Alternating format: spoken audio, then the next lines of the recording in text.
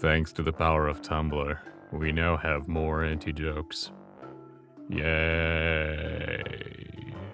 You know it is dark outside when you go outside and it is dark. Why is Scientology the fastest growing religion of the 21st century? It isn't, it's a cult. Why are black people so good at basketball? Dedication and hard work. Why is there no aspirin in the rainforest?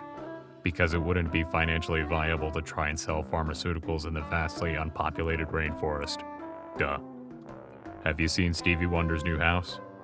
No? Well, it's really nice. Why didn't the octopus have any friends? Because they're antisocial creatures by nature. So this guy walks into the doctor's and says, "Doctor, it hurts when I poke my leg like this." The doctor says, "Yes, you've shattered both your kneecaps. You'll never walk again." But he walked in. Anyway, a dog walks into a bar and is promptly escorted out, as animals are not allowed.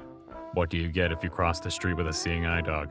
A bunch of dumb questions like, "Hey, are you blind?" And finally, what do you get when you cross a joke with a rhetorical question? Thank you, Tumblr, for more anti-jokes.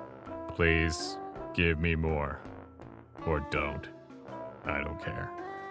Bye.